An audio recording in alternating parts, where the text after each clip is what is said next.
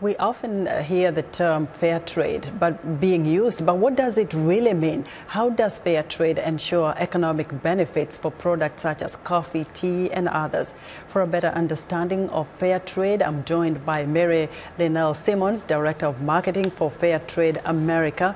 Mary, welcome to Africa 54. Thank you for having me, Esther. Same key question. A lot of people would be asking, what is fair trade? Fair trade is a product certification that you might see on certain products with this little symbol here. It says fair trade.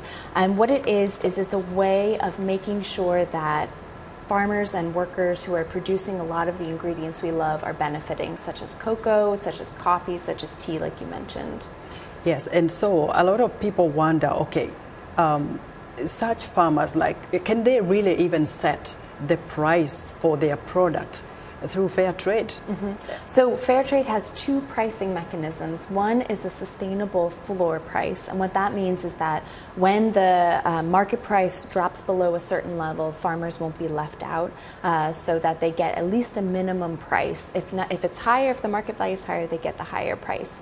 They also get a premium which is paid on top of the market price, and this is invested in community projects that's democratically decided by the entire cooperative community of farmers. Now, when you talk about cooperatives, how does fair trade actually impact such cooperative to empower the farmers? Because most people, I come from a country where there's coffee-grown tea and other products that I see in the U.S. market, but a lot of these farmers don't get the benefits for what they sweat for. Mm-hmm. How do we ensure that farmer out there, joining a cooperative will be able to benefit from fair trade? Absolutely. Well, I think we can all agree that working collectively is a lot better than working alone. A lot of the farmers we work with own less than 3 acres of land. They might earn $2 a day. And so by working together with their community, they can do more than if they were just working alone.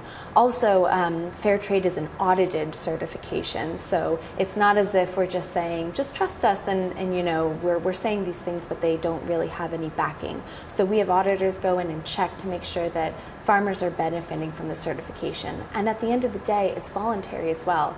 Farmers choose this. This isn't a legal thing that anybody has to do. They want to do it because it's better for their businesses, it's better for their farms. I see you have some products on the table. I do. And I want to know why. Mm-hmm. What do you want our viewers to know about these products? So I've got a couple products here. I have got a bar of divine chocolate. I think that this is a great way to show that farmers benefit, because the cocoa farmers from Ghana who actually produce this chocolate bar are co-owners in the company. They own more than 40% of this chocolate company, which just goes to show how if business and farmers are working together, really amazing things can be done. I've also brought a pint of Ben & Jerry's ice cream, which a lot of people love. Every single pint of Ben & Jerry's is fair trade certified.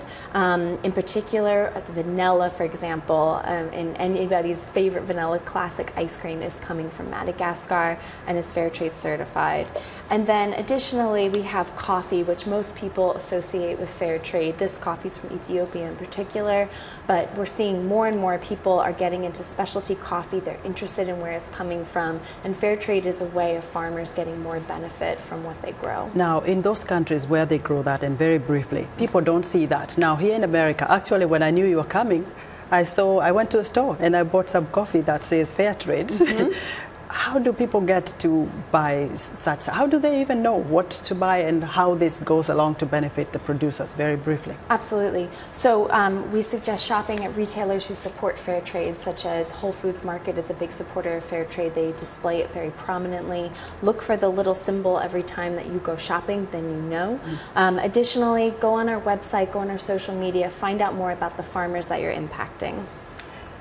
Mary, thank you very much for coming on Africa 54. Thank you for having me. Wish we had a little more time, but that's what it is today. Mm-hmm. Mary Linnel-Simmons is the Director of Marketing for Fairtrade America.